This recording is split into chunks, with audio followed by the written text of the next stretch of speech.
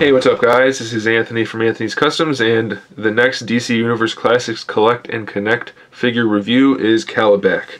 Now I know there's a couple different versions of this character, you know, different outfits, that kind of thing, but this is the one. It's really most closely resembles the one from the animated series way back in the early 2000s, I think it was. Might have been late 90s. But I like it. He does have the one sleeve and one unsleeved arm, so that's kind of a cool touch. I like it a lot.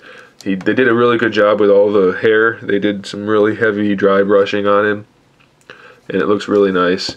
There are a couple problems though. Let's start off by talking about the height. He's not supposed to be very tall, so that's not one of the problems. Stands at just about 7 1/4 inches tall, so he's got some decent size to him, a little bit taller than the standard figures. And he has generally the same articulation. The head does spin on standard ball peg. No forward or backward, it just kind of rocks on top of the peg there, so not too much there, but full spinach. And standard shoulder joint. It's a really big ball joint there for the shoulder, and it makes the sculpt work really well. You don't want to have it standing out too much, and the way it's recessed, it just works really well. This bicep swivel's built in, single jointed elbow, not quite 90 degrees, but it's enough. And then he's got a swivel at the forearm. Same on both sides for all of that. Of course, it's a different sculpt on this side. You can see his little tattoo thingy, whatever that is. And the details on the clothes are actually all sculpted, so that's a really nice touch as well. He's got the ab crunch.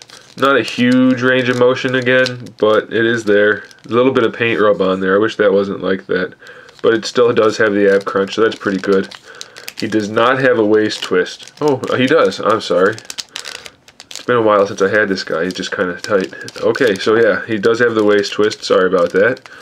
And he's got the standard DC Universe Classics hips. Forward, backward, side to side. The thigh swivel is built into the bottom of his shorts, so it's pretty well hidden. He's got a single jointed knee, single jointed ankle, and no ankle rocker on this guy. So that's kind of a problem. That's one of the problems. He has no ankle rocker. He really should. The next problem is this sash thing that he has, this belt that he has that goes over his shoulder that you can snap his little hammer thing into.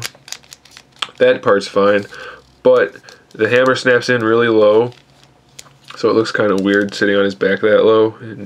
And it goes underneath his beard hair and his other hair, so it's just kind of awkward looking. Now I know his beard hair would stick over it, but the way it goes like so far up under, it's like basically underneath his chin. It just looks kind of weird. I don't care for that too much. The next problem is they have this little belt thing here that comes around with a little peg hole in it, and that would be fine if they gave him the accessory they originally intended to, but instead they gave that accessory to the Parademon. And it's not supposed to be for KALIBAK, it's for the Parademon, even though it's the same sculpt and everything as the one he was originally supposed to have. So if you have that figure, you can go ahead and give KALIBAK his gun that he was supposed to have, or not, it's up to you. But they left this here even though he doesn't come with the gun. So that's kind of a poor decision, I think. So the hammer belt thingy doesn't look the best. That extra belt shouldn't really be there anymore, and no ankle rockers. Other than that, he's really good.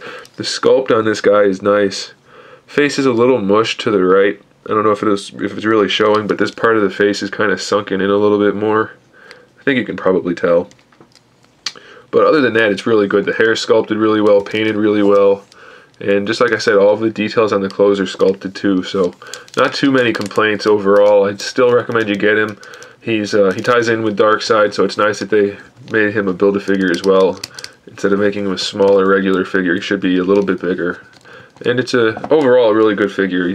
Nice shelf presence, so to speak. Has some really nice colors, and just good overall size, so I do recommend you go ahead and pick that up. Thanks for watching, guys. I hope this review helped you decide if you want to get this figure or not, or at least was entertaining if you already have it maybe, or informative, or maybe you thought it was useless, and in which case you shouldn't have watched it in the first place, but hey. Anyway, thanks for watching, guys. Stay tuned for more videos, and in the meantime, keep collecting.